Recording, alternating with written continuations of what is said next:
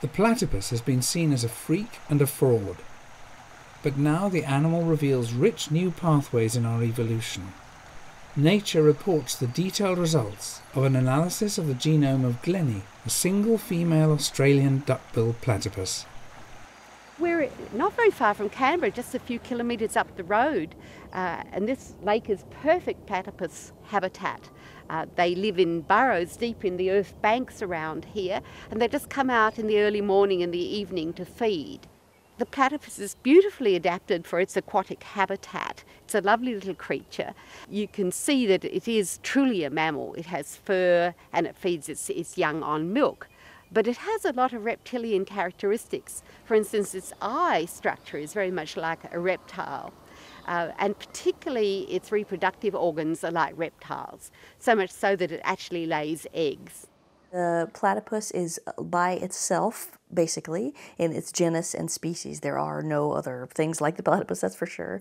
It has one relative called the echidna in Australia, which is also what we call a monotreme, which means that it only has one opening on the rear end, shall we say, for everything to exit and enter. It has features of mammals, but it also has some features of other animals. The Nature paper that we've just published shows the genome sequence and analysis of the platypus. People from America and the UK and Australia were able to obtain a sequence of platypus. They were able to break up its cells, look at its genetic code, and then report that out as, of course, a string of letters, as we do with genome sequences. We were looking at the whole set of platypus protein coding genes and comparing them to other genes in other species, from chicken to human to mouse and the marsupial. And we were looking for differences and similarities between the genes. We were looking to see what the platypus has that we don't have and what we have that the platypus hasn't. In Oxford, curator of zoological collections Tom Kemp compares notes with geneticist Chris Ponting. So of course it's much used by creationists because it's nothing. You couldn't possibly evolve a thing with a bird's beak and mammal's fur and a reptilian egg, but we know better than that. It's got something of a fossil history. It is an extraordinary animal, isn't it? It's this strange amalgam of different features which are actually present in the genome too. It has all of these different genes from birds and reptiles, as well as the other mammals. It in an extraordinary creature. In my lectures, I always call it the mystery of the monotremes. And I could tell you at least 6 different theories over the last 100 years or so of what they are. We still don't agree. Over 250 million years ago, the Earth had a single landmass, Pangaea. Over time, Pangaea split into 2 smaller landmasses. The ancestors of the platypus arose on one of these, the supercontinent Gondwana. Gondwana then split into a number of smaller continents, including South America and Australia. The South American monotremes died out, so the modern-day platypus is now only found on the eastern coastal region of mainland Australia and in parts of Tasmania. However bizarre and alien they may seem, the monotremes are in fact the oldest surviving branch of all mammals living today. When the first specimens came to Europe from Australia, they were thought to have been a hoax, a fraud. Indeed, there's a specimen in the Natural History Museum in London where someone has taken scissors to it to prove that in fact it was a fraud. This specimen was regarded with suspicion when it arrived at the museum. This was back in 1798, because it had travelled here on ships that came through what were known as the Indian Seas, and the Chinese in particular were well known for fabricating animals. And they made, for example, what was known as an Eastern mermaid, and this was made up of part monkey and part fish. So they thought the specimen was a fabricated creature.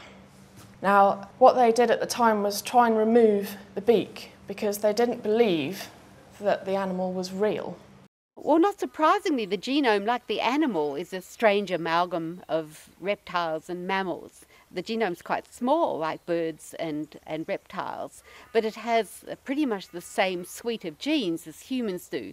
There's about 18,500 genes, and they're very similar to human genes. But there are some differences. There are some genes that don't exist in mammals, but do in chickens, like egg yolk proteins, for instance. So it's been terribly interesting to explore the suite of genes.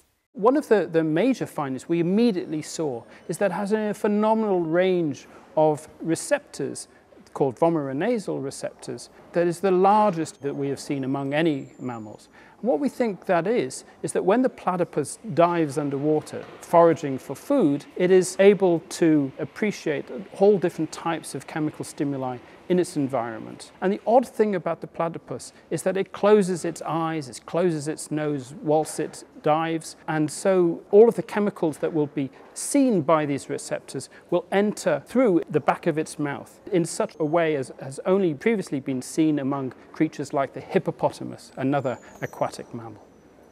One of the extraordinary things about the platypus is that it has venomous spurs. The adult males are able to envenomate, they're able to inject venom from the ends of their spurs into unsuspecting biologists or anyone else, and apparently it's excruciatingly painful. It's able to deliver a venom which can kill dogs and it can incapacitate humans for a number of weeks. It's so powerful. And the genome shows us that this venom looks like reptiles, although it has evolved completely independently from reptiles. This is a wonderfully weird and strange creature. It is not that God has a fantastic sense of humor. It's just that we scientists cannot always second guess what we're going to find in nature. Well, for comparative genomics, weird is good. We call it informative variation, and we can use the differences and the similarities in sequence between a platypus and a human to search for genes, and not just platypus genes, but also human genes. And we can use it to search even for the little sequences that turn these genes on and off. This genome sequence is incredibly important because it plugs a hole in our knowledge of mammalian evolution. We can use the comparisons to say something about the common ancestor that lived about 180 million years ago. And this gives us tremendous power to explore the genome of all mammals. I think in the next 10 years there'll be an explosion of such sequences. And so beyond what we've been able to see for the platypus, we are able to now develop the methods to tell in the genome how species are similar to one another and how they are different.